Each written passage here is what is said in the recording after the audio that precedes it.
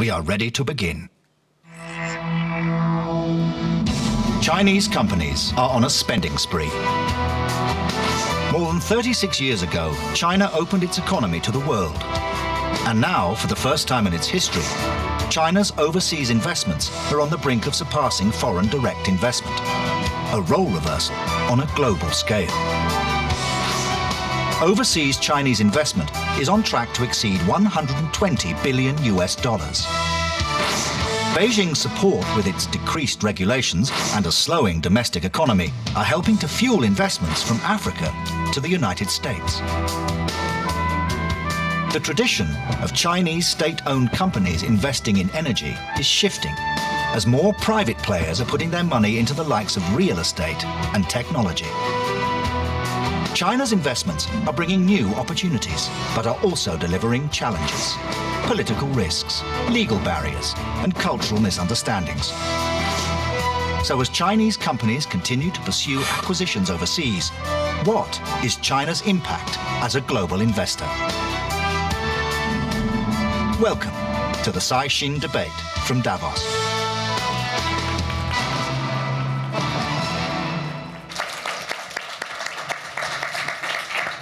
Hello, ladies and gentlemen. It's great to see all of you here, sharing our interest in such a fascinating question, China's impact as a global investor. I'm Shuli, editor of Caixin Media. Caixin is a powerful financial news organization in China, offering content across a range of platforms, video, digital, and print.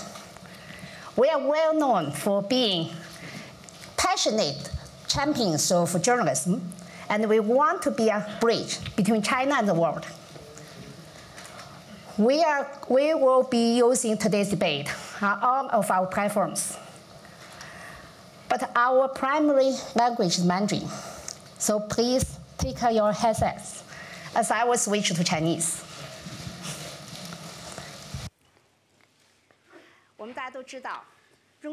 We know internationalization of Chinese companies is accelerating. At the APEC meeting last year, the leaders of China said that in the next 10 years, we would invest 1.5 trillion US dollars. We know this is not a new topic, but it's heating up. So where are they? What are the challenges? At the end, what will be the impact of that investment on the rest of the world? Those are the subjects for today. In other words, we are looking forward towards a new situation. I would like to do it in 3 parts. The first part is where are we now? What are the priorities and trends? The second part is challenges we are facing, but of course opportunities as well. The third part is the impact on industrial structures of destination countries. Let me introduce my panelists today. Perhaps I can start from the left. Mr. Cai Jin-Yong, he is CEO of International Finance Corporation, an expert. 3 years ago, he was CEO of IFC and has been since then. He travels between the US and many developing countries. He has his fingers on the pulse of Chinese overseas investment. So let me start with then Chinese panelists. Mr. Lin Yifu, he's a leading economist. He used to be chief economist of the World Bank. Now he's a professor at Beijing University. Mingzhu, she is chairman of Gree. It's one of the leading white appliances manufacturers in China. It's biggest also in the world of white appliances manufacturing. She is a representative of Chinese companies here. Next, is Minister of Trade and Industry of South Africa, Rob Davies. 2014 was the South Africa year in China, and they named it the Year of China. South Africa welcomes Chinese investment to help their economy succeed in its transitions. So we look forward to hearing his views. The next speaker is Bob Diamond, ex-CEO of the Barclays Bank. He's now working at Merchant Capital. He founded the company and is the CEO. He'll be talking about Chinese investment overseas from a practitioner's point of view. We know they have very large investment in Africa. The last, but not the least, perhaps many Chinese audience know about him. He's Francisco González. He is CEO of Mexican Trade and Investment Promotion Association. This is a trade promotion organization he works for. Professor González is a professor of finance. He used to be commercial counselor in China and ambassador of Mexico to Germany. Clearly, he's an expert in international economics. Now, let's start.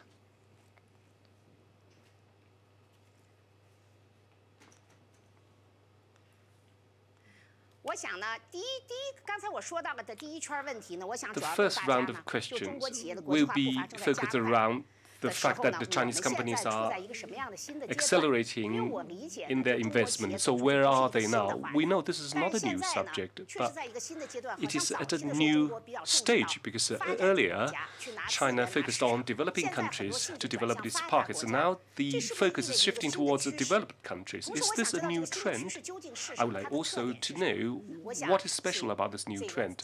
Perhaps we could start from Mr. Jin-Yong. Then we will speak in turn.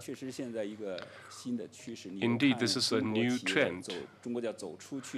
In China, this is known as going out of China, going global. At an early stage, it was focusing on oil and minerals. The change is that investment is now going into developed countries. Even in developing countries, there are different models of investment. This is a reflection of the gradually more mature economy in China, and Chinese brands are becoming more attractive. Given that, there are many opportunities for Chinese companies, as well as challenges. I'm sure we will talk about those. But what I'm focusing on is the developing countries, particularly in Africa. There has been Chinese investment playing a major role, causing controversies too. Our friend from Mexico, perhaps you could tell us what you think. Of course. Thank you very much. I can tell you that we see in Mexico really a very fast change in the way China is investing. At the very beginning, there was the raw material, as you said, and it was mostly in South America. After that, China moved to the infrastructure and also to the manufacturing, buying existing companies abroad. And what we see now in Mexico is there are Chinese companies with Chinese trademarks investing in Mexico so they can expand the market in the NAFTA area and in Latin America. Then we have seen these 4 stages of the Chinese investment, also very much with what's said, the global and corporate governance. And this is a really nice way of dealing in this new way that China invests. Okay, thank you. Mingzhu, you are the earliest investing in Brazil, starting at the beginning of the century, and perhaps the year before you set up manufacturing facilities in the US, and also you're going to Vietnam. I'm just wondering why you have moved around like this, but is it due to your particular experience? Well, in Brazil, we had a market there. There was demand. Our positioning was to sell our own brands. So we sell domestic appliances. For 10 years running, we are #1 in sales around the world, but it's still domestic appliances. But through our own research, we have developed new products. Our range of products has been broadened, not just domestic, but also commercial appliances now. These are proprietary development. Therefore, our technology is already showing better properties. So we want to serve the rest of the world with with technology. So our plant was shut down after 3 years. It was because of the investment environment. To us, we do need to consider risk. The reason we withdrew was because the risk was beyond our control. In Europe, we are considering setting up manufacturing facilities. It's not simply to put on our label there. What is more important is to grow with the local economy. We feel we have the capacity and capability now, because what we bring to other countries now is technology, for example, central refrigeration system or air conditioning system. We do not use electricity, but we use photovoltaic power, heat, wind. We use new energy to power central air conditioning system now. And therefore, with new advanced technology, we are already a step ahead of our competitors. It's no longer like in the past when we were just investing to produce, but we are now servicing now. In other words, you feel that there are opportunities even in developed markets. Yes, indeed, in the US, we sell Gree as a brand. It's well recognized. Lin Yifu, I'm keen to hear your views. Chinese investment overseas traditionally has been of 3 types. One is for resources, because China is a fast-developing country and does not have enough resources itself. Secondly, infrastructure, because China has competitive advantage. Developing countries all need infrastructure. The third is to enter the local market. Investing locally, you'll be able to overcome tariff barriers. But these 3 types are all mutually beneficial. Looking ahead, I think there are 2 new, increasingly more important types of overseas investment. One is to go into developed countries to acquire technology. China needs to continue to develop. It needs technology innovation and upgrading. In many industries, we are still behind compared with developed countries. Overseas acquisition or acquisition of patents will help us to accelerate our own technology. We know developed countries will welcome that too, because since the crisis of the 2008, economy has been struggling. Therefore, developed countries welcome foreign direct investment, including from China, including investment acquiring technology. Apart from that, I would like just to highlight one more thing. The labor-intensive industries in China are now under pressure from increased cost of labor, rather like the 60s in Japan, when it moved its manufacturing to Asian countries, creating the 4 Tigers grade. In the 80s, the 4 Tigers moved their manufacturing to China. That's helped China to become the manufacturing plant of the world in the last 30 years. Now China is reaching the stage Japan did in the 60s, and the 4 Tigers in the 80s, because the cost of labor is increasing very fast in China. Labor-intensive industries in China are now under real pressure to move out of China. I would like to say that this is a very good thing for other developing countries. This will increase their employment, export, and income. It's a great opportunity. On that, if you look at the trend, Japan in the 60s, Asian tigers in the 80s have all gone through this period, but there's a difference in quantity. In the 60s, the manufacturing sector in Japan employed 9.7 million people.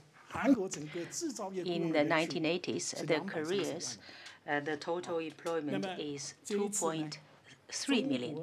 And now the Chinese total employment, according to the third poll on the economy, is 12 billion. So I think it is 12 times than those countries in before. So very possibly, in the labor-intensive industries, when it's shifted to developing countries, it will have a new wave of the industrialization, and this will be a win-win situation, and that is very encouraging. So, what's the opinion of the Minister Davies? No, thank you very much. Thanks for the opportunity. I think I should say that from a South African point of view, since 2008, China has been our largest trading partner, both for exports and imports. But the investment relationship is still one where China is behind OECD countries, and even countries like India have a larger quantum of foreign direct investment. And even actually at this moment in time, the value of South African investment in China is larger than the value of Chinese investment in South Africa, although there are more Chinese companies involved in South Africa than there are South African companies involved in China. But we are seeing a very important structural change, and I think that is a change that we've been working energetically with the Chinese government, with the Chinese private sector to bring about. And it is the one that I think has been described here. A lot of the investment in the earlier period was around extractive industries, mining projects and things of that sort. There was one significant exception. One of the largest foreign investments by China at the time was a joint venture with the South African Bank, also to finance Chinese projects on the African continent. But now we've seen a number of Chinese companies actually investing in manufacturing, foreign direct investment, bringing in their own brands. I think one of the high watermarks was the opening last year of the first AutoWorks plant, automotive products. There's another Beijing AutoWorks plant as well. We've seen Chinese television manufacturing. There's quite a significant presence in manufacturing of products for the green economy, particularly energy generation and energy-saving projects. And I think that all of this does indicate that there is a change in the pattern. And I think this qualitative change is what we want to see, because as China itself is making structural changes in the economy, and I think Justin Lin was alluding to that just now, as China is focusing on the quality of growth, is moving towards inclusive growth, so is the African continent. And a critical element of that is that we need to occupy a much more space of value addition and industrialization. So I think that's something which we see and something which we're welcoming and something which we are working energetically with our partners in China to promote. Okay, Bob, your turn. Can you tell us some? So we're a New York-based investor. We're focused on financial services. And what I've seen in the last year in China has been remarkable to me. Prior to the financial crisis, and in my time at Barclays, we would see small investments, small shareholding in Western banks from many of the sovereign wealth funds and others in China. Now it's very, very direct. It's very targeted. There's a new confidence. I've been in Beijing and Shanghai 4 times this year, and the entrepreneurial spirit to develop a capital market of private equities, hedge funds, venture capital. So one of our businesses that we've invested in is a financial technology company and an asset management platform. And one of the large financial institutions, instead of just investing in our building it, invested, but also has done a memorandum of understanding with us where we're doing a joint venture to develop the asset management local business in China. That's amazing for us to have that access to the domestic market. And it means that the Chinese financial institution is bringing in technology and expertise to build their domestic business. One of the largest banks in China also was one of our key strategic investors in Atlas Mara, which is our integrated bank in Africa. What was interesting about this is it wasn't really an investment directly in Africa. We raised equity, and it's on the LSE, so it's on the big board in London. So it was actually an investment through the London Stock Exchange, but giving them access to banking in Africa. And finally, we're beginning to see an interest from a variety of investors in China to work with us to invest directly in Europe, where so many of the financial institutions in Europe are spinning off non-core businesses and non-core assets. So it's a very, very different environment than it was 5 or 6 years ago. 非常感谢啊！我们刚才讨论这么长时间，可以听到每个人都 So, thank you very much for it, and we have heard the hopes and visions on China's investment abroad. So the next question will be what are the challenges there is, especially for Minister Davies, and the Africa will be the peak of the next growth, but there are diversities in African countries, and be it a Chinese company or any company from anywhere in the world, what do they need to meet the challenges, and what should they pay attention to? Thank you. Well, thank you very much. I think that I already started to mention what I think is the common challenge of the African continent. I think the recent oil price shift is simply meaning that oil-producing countries are following what many of the rest of us who were involved in the export of other primary mineral products faced a few years ago, and that is that the super prices are no longer with us, and that we need to diversify and move up the value chain. What we've got, I think, compared to China, is that China had the great advantage of colonialism not dividing it into 54 different countries, which was the fate of the African continent. And so our domestic markets are all too small to support on their own, or even to contribute significantly to the size of the domestic market that can support and sustain industrial diversification and industrialization. And so we're embarked on some very ambitious regional integration programs, essentially seeking to broaden integration across our existing regional communities, create large markets across the African continent, but also to address a very, very significant infrastructure deficit. The infrastructure deficit exists in particular in infrastructure that links up our economies one to another. In fact, Donald Kaberuka of the African Development Bank has said that infrastructure deficit is costing our continent the equivalent of 2% growth. Mm-hmm. And so one of the areas where we've been working very strongly through the BRICS framework is the BRICS New Development Bank, which will now be launched with its headquarters in Shanghai, but the first regional branch office will be located in Johannesburg to serve the African continent. Mm-hmm. And we think that there is a way in which the contributions coming from the BRICS countries, and I think this is very much part of the trend, as China being one of the most important BRICS countries, where capital can now find an outlet in productive investments in infrastructure development and so on. Now, I think you're asking another question. We have different legal regimes in place. We have different ways in which we work with foreign investors and so on and so forth. But I think what you will see is increasingly that the environment is being made more attractive to foreign investors across the board. And what I think investors across the board, including investors from China, need to realize is that many investors are finding that the rewards outrun the risks. It's very well worthwhile looking at the African continent, and many, I think, strategic investors have found that the African continent is indeed the next growth frontier. So I think that all of those are things that we're doing to enhance the significance of the African continent, and I think we do see Chinese investors among those who are responding.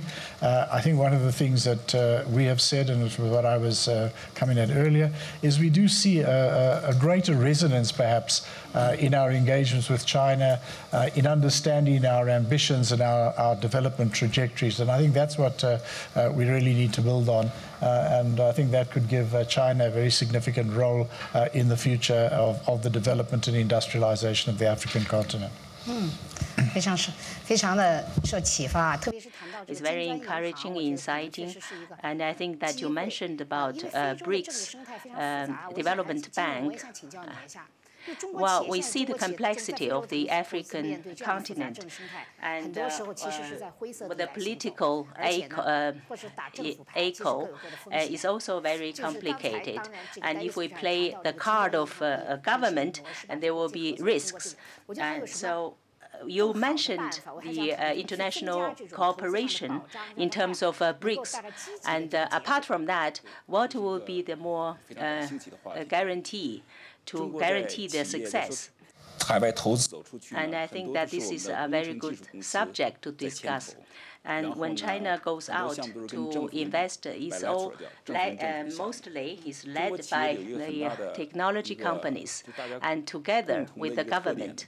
And one of the Chinese companies' characteristics is that they bring about the way of work, the method from China, and they think that it will work in Africa. But this is a good thing. But we should find out that the project, the completion of the project is important, but what's more important is that we need to get the value that we have invested in that project. And I think the Chinese enterprises should pay attention to this. And it's not the end of the job after you've completed the project, but also you need to make profit and to get back what you have invested. And also, in addition, you need to minimize the political risks by making the benefits going to the local people. So the common interests should be established with the local people. And in this area, there are lots of opportunities. So we should establish partnership, and it's not that you reap all the benefits on your own. So any project will be there will be risks. So the investment means you carry out the projects, and also you should make this project a good project. And the Chinese government is a strong government. So they could, the government can help to resolve many of the problems in the process of carrying out projects. But in other foreign countries, that might not be the case. And secondly, when you make an investment for Chinese, for abroad, and it's not the end of the job after you complete the project. And the Chinese, the cost of the Chinese project is rather low, but one should think of the whole lifetime of the projects, of your products, and you should think of the benefits that you would give to the local community. So in this way, you can become popular among the local powerful population, and thus they will be minimized the political risk. So when you talk about a partnership, you think of the relationship between the Chinese enterprises with the local people. But what are the Chinese government relationship between the Chinese enterprises and other companies? So I would like to know that the outbound the Chinese investment, how do we establish this partnership with the local countries? And what are your experiences in this field? So I think we've talked a little bit about Africa, but I think talking a little bit more about Africa. And if you think about financial services and the opportunity for the Chinese banks to expand into Africa, one way would be to just become more global, to build bricks and mortar and branches. And I think for many of the institutions in China, they're very cautious about that. So they followed a pattern primarily which is following their customers. So the Chinese banks are doing a lot of business in Africa with Chinese companies, but they haven't expanded beyond that. So the first case was one of the big banks now owns 20% of Standard Bank. So they have a big stake in one of the banks there, and they can learn more about banking in Africa before they expand too far away from the Chinese companies. That's very similar to what one of the big banks, our strategic investor, is doing with us. By being a strategic investor in us through London, they're learning more about how to run banks on the ground rather than jumping too quickly from a Beijing-based or Chinese-based bank into Africa. And to Robert's point, there are 46 different countries, 46 different currencies. Now it's changing. There's really 4 key trading blocks. So these are the things that they need to learn. And I think what's smart about the investment that the Chinese banks are making in Africa is they're beginning by following their customers. Customers they know, customers they're comfortable lending to and doing business with. And they're just beginning that next stage, which is investing in domestic banks. Thank you. 义夫就想听你的。我想，这个中国 China is the 3rd largest FDI sources. In the future, it will be even bigger. For Chinese companies, the biggest challenge is psychological preparation and talent preparation are far from sufficient. 5 to 10 years ago, China was talking about how to attract investment. Suddenly, China has become a net investor overseas now. Companies now can't survive now unless they invest overseas. To give you a specific example, I visited a labor-intensive base, Guangdong Province, Fujian Province, Zhejiang Province, Jiangsu and Shandong. You'll be able to see labor-intensive manufacturers started in the 80s with investment from Taiwan and Hong Kong, and most of that has already gone. But the indigenous companies find that the profit margin is coming down, it's difficult to employ people, they want to go out of China, but they are scared because the change of environment is happening too fast. Minister said this already. There are 54 countries in Africa. They are all slightly different. And we, as labor-intensive manufacturers, we used to receive orders. We don't really know what's going on outside China. Now you are telling them to move out of China completely. That's a big challenge. I think Chinese companies, well, the government said already, leverage resources domestically and internationally, and markets domestically and internationally. But we haven't got people to do it. This is a major barrier. Well, can I just ask you about this then? Chinese companies are still thinking about how to invest overseas. Foreign countries will probably think about investment. So is it the multinational companies? Should Chinese companies restructure themselves to become a multinational company? It's not just a Chinese company, it's a transnational company. Is that the stage of process? Well, I think it's a question of mentality. How do you define multinational company? If you are a labor-intensive company, even if they are Chinese-owned, if they go to India or Africa or Latin America, it's not going to be a multinational company. We are talking about big group of companies. They have a whole value chain, both in their own countries and globally. In technology, in finance, it's essentially managed. So this is a different kind of multinational. Looking ahead, this is not going to be the model for Chinese companies just yet. But irrespective of that, if you want to invest overseas, you've got to understand the local culture, political context, legal context, and the risks. And there's an issue of language, too. We are doing it in a hurry, perhaps not like Gree. Okay, you have prepared well. Well, I think you have prepared well, haven't you? Well, I'd just like to share my view with you. I think being global, how can you become an international company? One thing is talent. The second thing is, I think the mindset needs to be different. We need to think about mutual benefit. You shouldn't just think about how to make money by setting up a factory. You need to bring with you technology, R&D,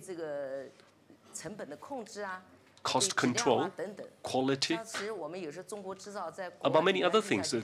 Made in China often gives people the impression it's a low-quality product. It's not a high-quality product. That is perhaps the perception we need to change. I'm from manufacturing. We are in the US, in Europe, and in Africa. We are thinking very hard. How do we set up a factory? What factory to set up? If it's just processing plant, it's no good. It's got to be something that can work locally with local economy, and therefore you need to bring technology, quality, management. So for me, it's much more important to bring your culture, a mutually beneficial culture, so that people will accept you. But of course, there are big risks. In Brazil, we've been there for 15 years. For the first 10 years, we almost gave up. Plus, well, we talk about corruption in China. China is not alone. And pretty bad elsewhere too. We can't control finance. Whatever company you set, you do with the company, if the company is not profitable, then your company has no value. So how do you make money? So it's not just price competition. There are other things to do well. So first thing is we need to know it's got to be mutually beneficial. For this many years, China is perhaps the best FDI destination. But when we go to other countries, we feel quite strongly, perhaps it's because our culture clashes with theirs. But very often, if you really want to have a very transparent operation, that's hard. We have a challenge there. I can understand that. Excellent. I think the impact cannot be ignored. So perhaps we can ask Mr. González to talk about the Mexican situation. Sure, thank you very much. I want to bring again Latin America to the discussion. Okay. I will start with common understanding and finish with global value chain. You said that, the Minister said, common understanding is important. Of course, this is the first step.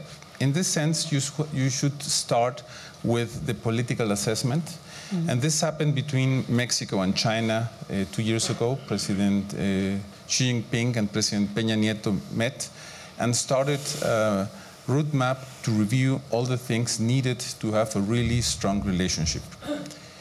2 weeks ago, many presidents of Latin America met just President Xi Jinping at the CELAC China meeting, and also to set the whole roadway to review what's needed to have a very strong relation.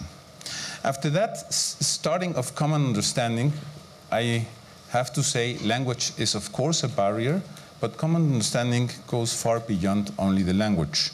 Laws are different, of course, but rules of business are the same. Rules of business are stable between Latin America and China. And in this sense, what is needed to do real business between both areas? You said, of course, we need the financials, currency, peso, yen, Latin American currency, China currency. That's needed that banks establish in our area, and Mexican banks or Latin American banks also in China. We just announced that ICBC started operations in Mexico a few months ago. This is very important also that you can handle all the money that flows from one country to the other.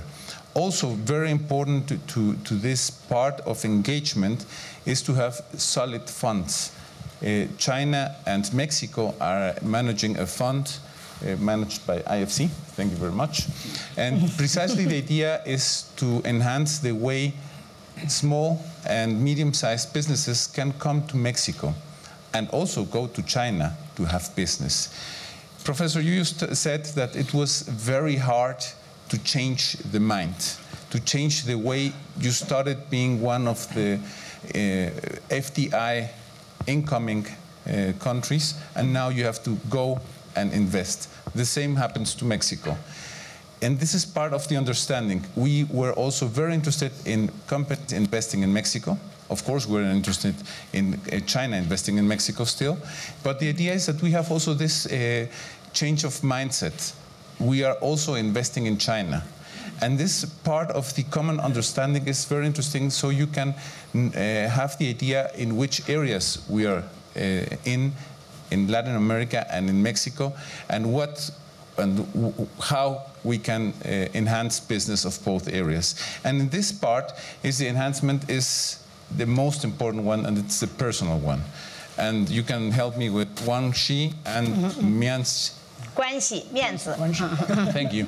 Relationship and networking is very important, and that's what we're doing in this moment. I traveled 8 times past year to China. I had also my counterparts coming to Mexico, but also with about 500 entrepreneurs going to China, coming to Mexico, and also to all the region to know each other and how they can work. And really, the mindset is very similar. I said language is different, but not only the part of the Mianzi that you can have a face-to-face meeting, that you can know the people, that you can eat their food. This is something that's very important to go through, and in this direction, Latin America and China are working very good together. Not stopping that, it's the global value chain. At the moment, the imports of Mexico of Chinese goods is mainly materials we use to build home appliances, or we build cars. And the new Chinese investment coming to Mexico is precisely not importing that parts, but manufacturing those parts in Mexico and integrating a real value chain between China, Mexico, and the rest of the world. Thank you. Thank you. Let's turn to the impact of Chinese investment on the world. Mr. Yi Fu, in the 80s, American companies were rather shocked by Chinese investment coming over. Now you are talking about the scale of Chinese overseas investment. It's quite strategic. That will have a big impact on the world, won't it? Could you elaborate on that? So, with a view to considering what happened in Japan, what will be the major impact next? I think I said Chinese investment overseas is an economic activity based on the law of economics. And therefore, Chinese investment will be beneficial also to destination countries. That's a very important principle, whether it's Africa or Latin America. A lot of that at the moment is into resources, but that's done on the basis of economics and market principles. The countries with resources receiving Chinese investment benefits from such investment. For example, in the last 10 years, of the fastest developing countries, 7 are in Africa. If you look at those 7, many of them are resource intensive. The speed of their development is linked to investment from China.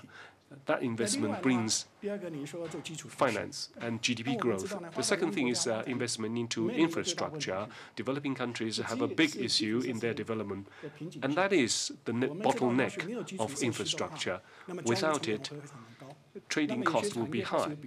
Some industries are very good in industry. For example, cotton. Trading cost is very important, whether it's China or Southeast Asia or Africa. Investment into infrastructure is China's strength, but it brings benefits to Africa. This also brings local employment, providing better products with technology content. This is good for the value chain of the local economy too. So the two trends, one is going to developed countries in order to acquire technology. We know in 2008, developed countries suffered recession. Many countries with technology face bankruptcy because of the overall economic environment. That's a great opportunity for Chinese companies to go and acquire these companies, turning companies about to be out of the game into a good company. So China also benefits.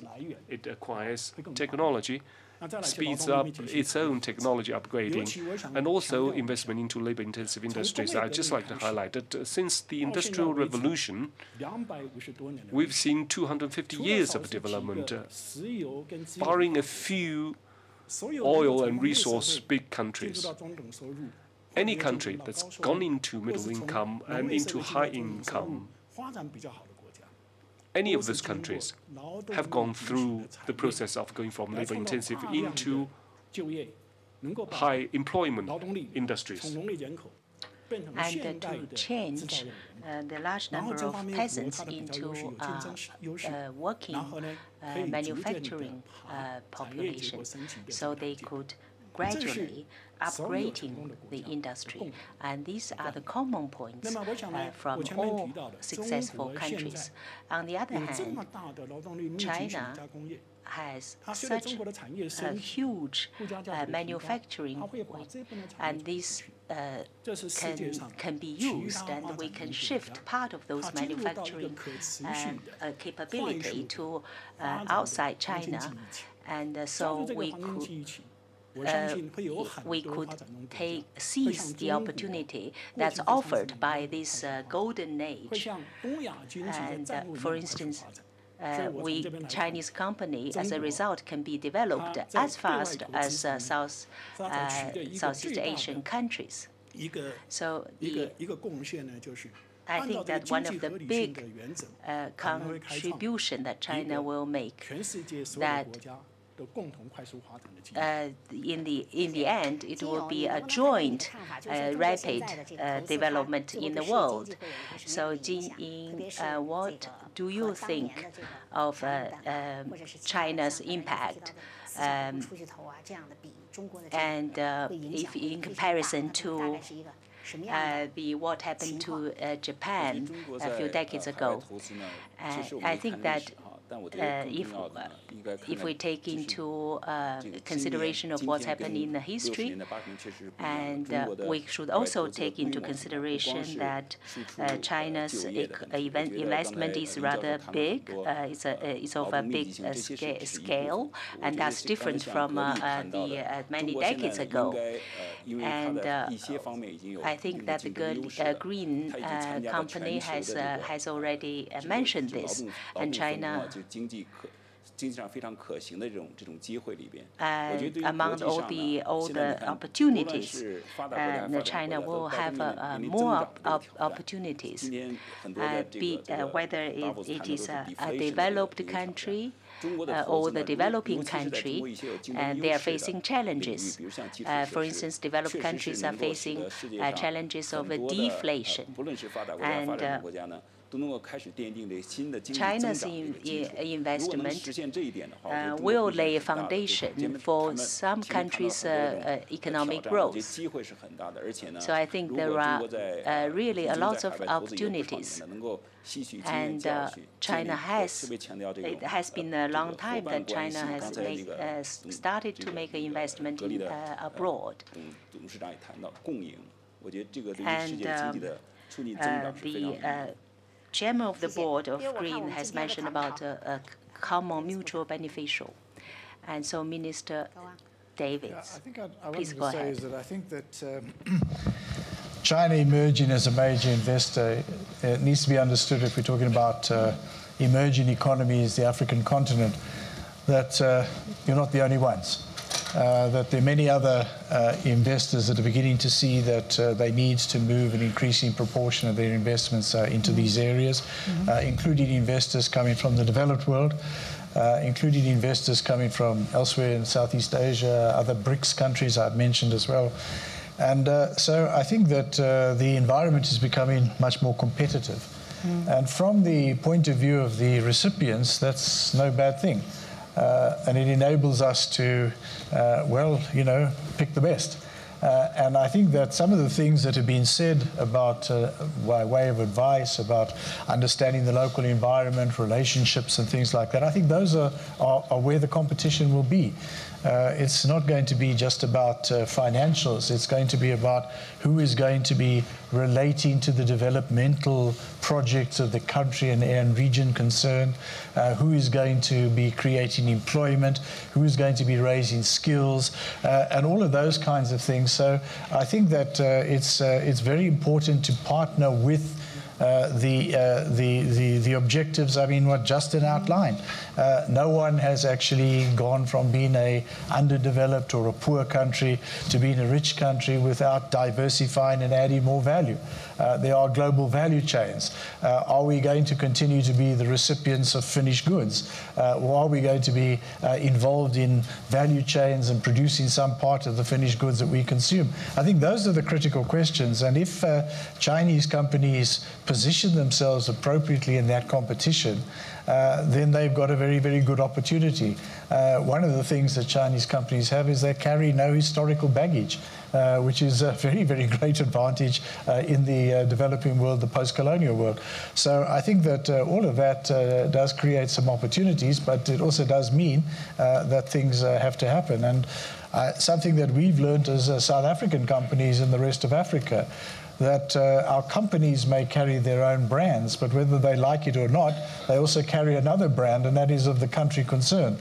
So if we have people that sully the national brand name, that's also a problem as well. So I think that there is a need to watch the quality, the way in which these investments relate to national and even regional or continental developmental aspirations. Okay, thank you. So, do you want to add anything from the other three? The impacts China's business is going to bring. Do you want to add anything? Yes. Thank you very much. I think that in the case with China, for example, there are also the area of services. In this case, the approach of both presidents 2 years ago brought many ideas to the table, and one of those was communications. In fact, we are the only Spanish-speaking country with a direct flight to China, and this brings also more Chinese people to work in the area of services and the service-related companies. And in this sense, we are very interested in opening sectors like infrastructure, like communications, like energy. These three new areas in which Chinese companies can work together with Mexican companies is also very interesting. They can come alone, or they can find a partner. And we think that this is a challenge. We will see many, many good news in the papers in the next weeks, months, years, because it's working. Huawei just announced 1.5 billion investment. There was also one, the railroad, the high-speed railroad that will be moving from Mexico City to Querétaro. The tender was opened 4 days ago. Then we will be really looking forward for the next generation of Chinese investments in Mexico. We already are working with manufacturing. We already are working with parts for consumer parts, and this is very interesting. Okay, very interesting. Thank you. Well, because of the time, I would like to allow some questions from an audience. So I will give you 2 questions, and please introduce yourself when you raise hands. Who has the question? I would pose this question to Professor Lin. You emphasize that it's important to have an infrastructure, but there is another saying that in the developing countries to invest on infrastructure, this is a less disadvantage point. And it's not that you can be successful when you have the will to do it. And even countries like Germany, they haven't had the supporting system for building the infrastructure. This is a crucial question. And I wanted to say any investment has risks. It's not only investment on infrastructure. And the Gree group had risks in Brazil. But firstly, you should have a rationalization of the economy. And if you, from the point of view of the economists, you don't have a logic, then you cannot make money. And also, when I was working in World Bank, there is a MIGA, multi-investment insurance mechanism, and you need to buy it. And so some of the risks you can sell out, and some of the risks, the investment that without risk you can buy. So this is one way to diversify the risks. And I think if in this way, you could guarantee the investment's return, and the political risk can be reduced too. Yes. We have another question from here. China, one often hears that outbound investment will have a boomerang effect in China. And so my question to you, as China is trying to become more of a service sector economy and more knowledge-intensive economy, how will outbound investment contribute to those kinds of transformations within China? 这个问题，我想可能也是你要回答吧，义夫。对啊，因为我们中国的一个 I think you should answer this question. So how can we shift this out? But in the reprocessing, and those among this, the high-value ones, for instance, the brand, the management, and the R&D, and these can be kept in China. So in all the in the practices of the history, for instance, the 1960s Japan and 1980s 4 dragons in Asia, they all did this. So from the manufacturing point of view, we should have a more service-oriented part. And that means, so we need to making the existing manufacturing production lines into more oriented, service-oriented. If you raise the living standards, of the people, and then you will have the opportunities. On the other hand, with the development of the production, there will be more complexity in terms of R&D. So I think the outbound investment is beneficial for China to have a more necessary. I think the investment that the Chinese bank did with our asset management and financial technology platform was only done in conjunction with a memorandum of understanding where we're doing a joint venture in the domestic market. So by investing in a firm that's incorporated in New York, they're bringing some of the skills and some of the technology back to their home market as well. And I think it's a very good example of how a investment into a financial services organization in New York is benefiting the domestic economy. Thank you. 现在我们还有30秒，我想请明珠做个总结，就是说你。So I have 30 seconds. I want everybody to make a conclusion. I want you to make a conclusion. I think that we have already the integration of the economies in the world, and some more advanced countries. Maybe they are different from ours. So we should firstly have the mutual beneficial concept. And secondly, you need to improve the living standards of the local people. Thirdly, you should make a contribution to the local environment, the local economy. So China is a big investor, and I think this will be the new beginning for the world. Thank you, and that's it for today. We would like to thank you for your time.